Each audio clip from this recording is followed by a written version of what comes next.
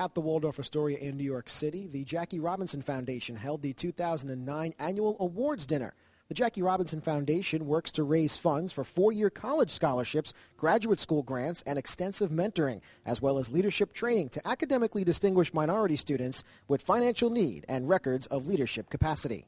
I was thrilled because of the organization, the Jackie Robinson Foundation, and what he represents, an individual who was so courageous, and who was able to control his temper and control himself in face of many obstacles and still achieve at a very high level. I think, it's the Jackie Robinson Foundation, and if they can have the same humanitarian values and the ambition and the energy and the willingness not only to help other people but to win like Jackie had, I think they'll be very successful in life. To be part of a moment in time where I'm being honored for doing something that was in memory of a man that broke the racial barrier 60 years ago, and to think that now how far we've come, that we can have a man that is African-American who's elected president, that's pretty special. And the fact that his wife, who's carried on, Jackie Robinson's wife, Rachel, who's carried on the tradition for 50 to 60 years,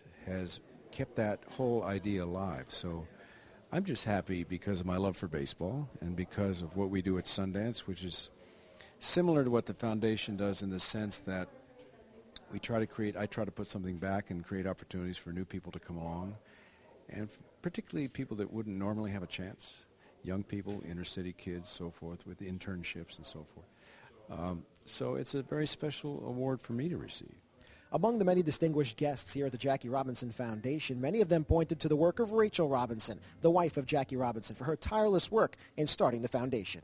I don't think she gets nearly the credit that she deserves.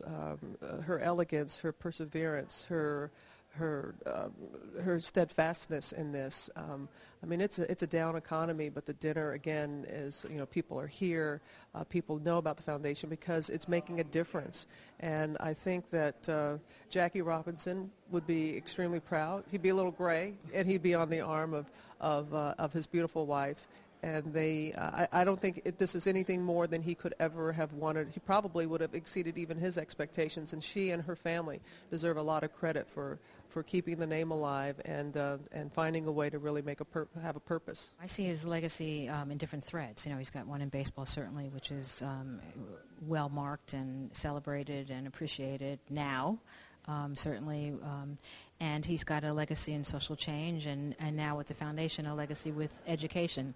And he's business. My father covered all territories, and also as a parent, he was an incredible father. So I feel very blessed to have had him be a good father in spite of all the other things he was doing. Well, Rachel's incomparable, and I'll tell you, she still she gives all of her energy and efforts into this foundation, and I tell you, she is just some kind of woman, and she really this foundation started in her kitchen, and she has nurtured it to where it is today, and we just, we're all very pleased to be able to work with her. It's just a great honor to be in her presence.